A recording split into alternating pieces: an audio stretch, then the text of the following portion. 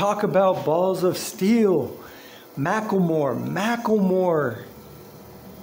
is levels above the rest when it comes to protesting.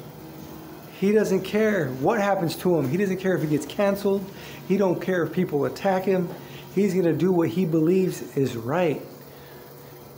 Apparently at a pro-Palestine concert, he led the crowd in an F America chant. Though I don't agree with the sentiment, I think America is great. I understand where he's coming from. It's the politicians, the corrupt politicians, and these big corporations who are the ones that are screwing everything up. So I agree with his sentiment. Not necessarily what exactly he's saying, but he's just trying to make a point.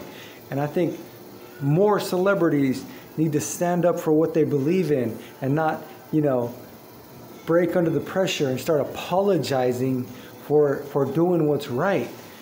Macklemore is an inspiration. He's what more celebrities should be like. He's what people should strive to be like, to stand up for what you believe in, no matter what you face. No matter if it's cancellation, hatred, vitriol, losing your career, whatever. You shouldn't be afraid of that. You should break your values for no one. And Macklemore has proved that that's the way he is, and he's like the only one. Who else is there? There's not very many. Most people break to the pressure of the public, and they can't handle it. But Macklemore is going to go down in history as the one celebrity that stood his ground.